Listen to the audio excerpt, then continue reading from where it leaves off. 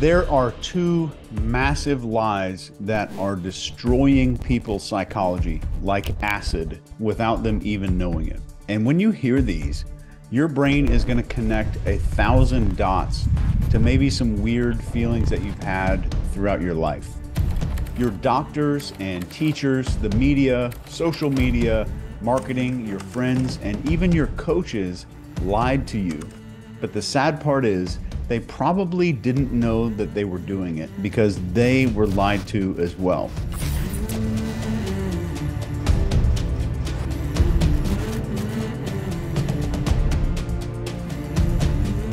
This first lie I'm showing you here is already in almost every aspect of your life, and it's so hidden that there's not even a name for it. And I'd like to introduce you to this new concept that I'm officially naming cause blindness. So let me define what this is in real terms. Cause blindness occurs when a group or a person focuses heavily on some symptoms while they just ignore the cause completely. In the pursuit of a goal, people will tend to desire the symptoms of the achievement instead of the cause of those symptoms. So let me give you an example. Cause blindness is easy to see in people who desire wealth. These people might focus on the symptoms of wealth, like a Lamborghini or a giant house or even some expensive yacht. The cause of that wealth is almost out of focus entirely. The cause would be things like 30,000 hours of work and sleepless nights invested in personal growth and pitfalls and failures that lead to the discovery of a person's wealth. These deep personal sacrifices that were made and diligent, tireless hours spent obsessing and researching maybe a particular field.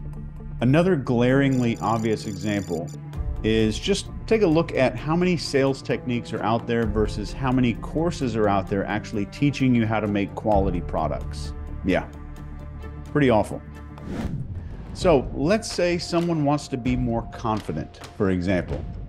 They might focus on the behaviors of confident people. They'll spend tons of hours studying speech patterns and movements and behaviors and all of these little things that confident people do. Then eventually, someone will write a book about all these details, this full-blown reference volume of all of these symptoms of confidence. The belief is that if somebody could just get the symptoms all lined up in place, they're going to feel confident and then they're going to achieve their goals. This is kind of like someone telling you that taking duct tape and taping an orange to a bunch of random trees will make them all orange trees. Not really a good plan. Those oranges are symptoms of being an orange tree. So those behaviors of confident people are symptoms of a cause. They've spent their lives differently than other people. Their internal belief systems are radically different from people without confidence.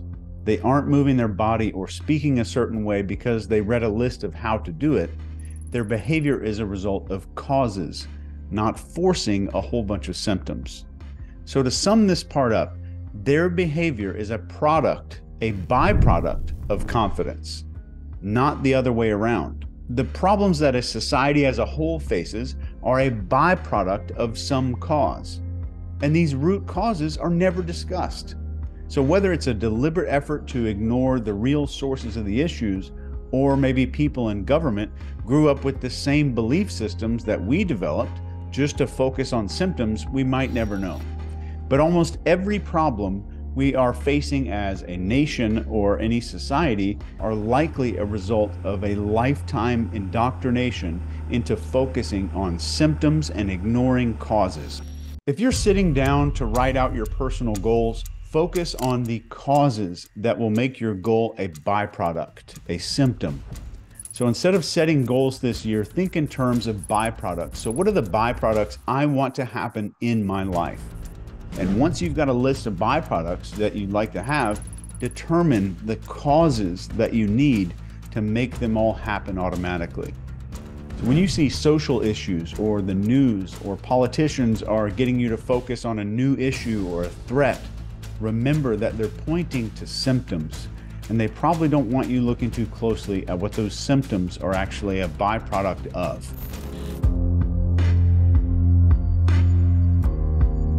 So let's talk about the second enormous lie that you have been injected with.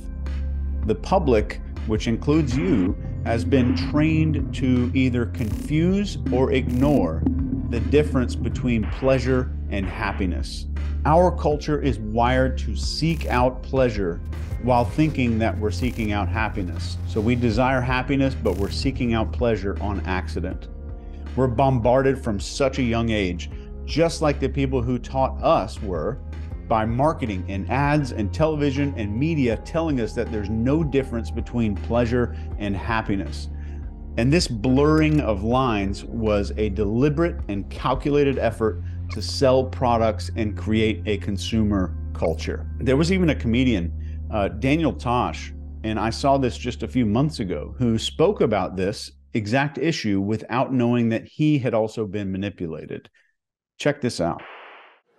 Don't you love that one? Money doesn't buy happiness. Do you live in America? Because it buys a wave runner. You ever seen a sad person on a wave runner?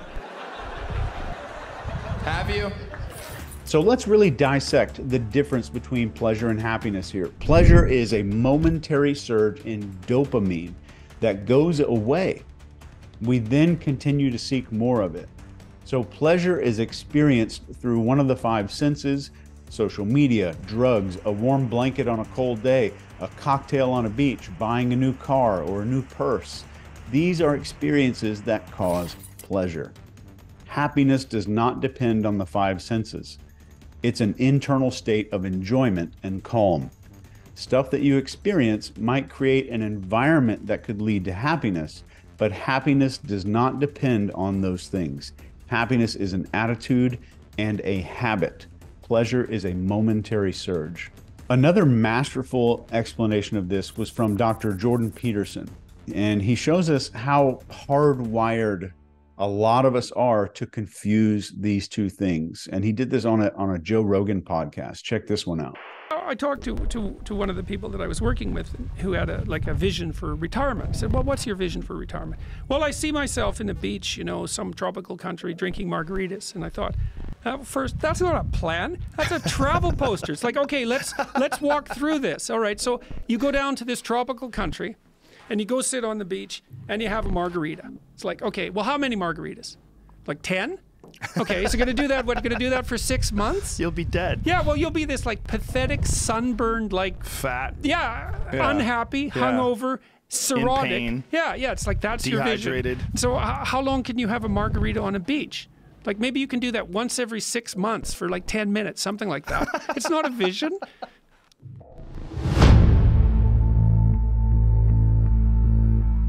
So for a moment, just consider how experts deal with solving critical issues like addiction or eating disorders, diet problems, exercise routines. Why do they all fail so frequently? It has to do with a chemical in your brain. It's a neurotransmitter called dopamine. And dopamine is a chemical messenger, and it even acts as a hormone sometimes. It does a ton of stuff in your body, but it's heavily involved in drive, motivation, and pleasure. So the experts fail to recognize this critical role of dopamine and what it does for our lives.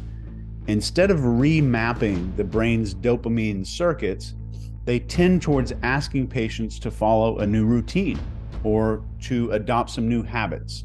And their habits, like eating bad food or smoking, are rooted in dopamine. There's a learned dopamine pattern in place that must change before anything else can occur. This is non-negotiable. Okay, so let me tell you why this has the potential to ruin your life or completely change it. This part of the brain right here is called the reticular activating system, or the reticular formation. So when you're shopping online for a brand new car, you're browsing around the internet, you're looking at hundreds and hundreds of photos of this car, you're really dissecting all the little details about it, your brain thinks the car is really important, then you buy the new car, Then you start driving this new car and you're seeing it all over the place.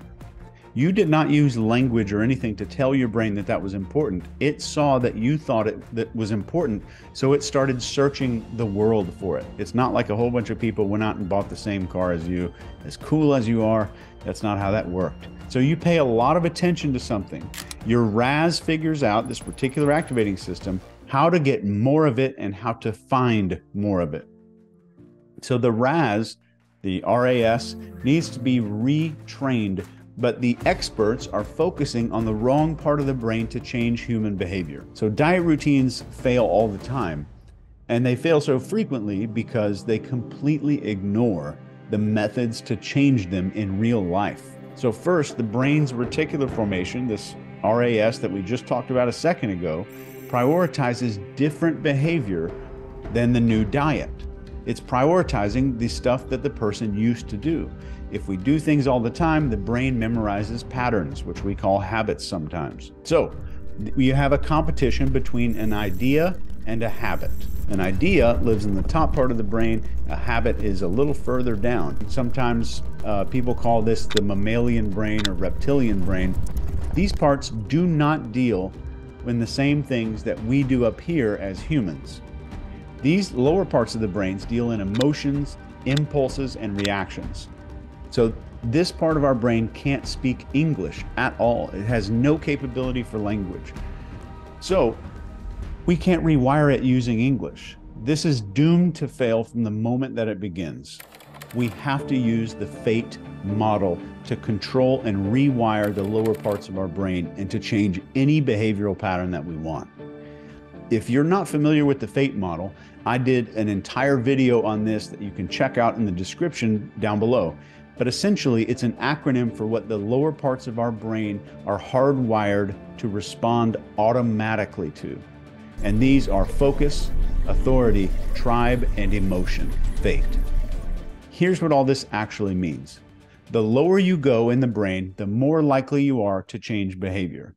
So this is the hierarchy of influence. From top to bottom, this shows exactly what is the least important down to the most important thing to change the automatic response behavior of human beings. Doctors, coaches, and lawyers persuading a jury tend to focus on this least important part here, which is the top of the pyramid. Essentially, they all make the same mistake that amateurs do. And here's the mistake that they make: trying to use psychology to change physiology. Your habits are physiology. Don't think in terms of psychology. Your habits are physiological changes in the brain's networks. So changing behavior might begin with modifying some thoughts and desires and ideas, but it's not going to produce anything real in the long run. So change your habits with the lower parts of the brain. You can do this. Think in terms of physiology and repetition, and you'll do great. And if you haven't learned what the ridiculously powerful FATE model is, you can click the link down in the description to check it out now. You can also download the free Chase Hughes app with the link right down below here and immediately access a ton of training and join social networks that are full of people who actually lift you up without ever seeing ads or being tracked across websites.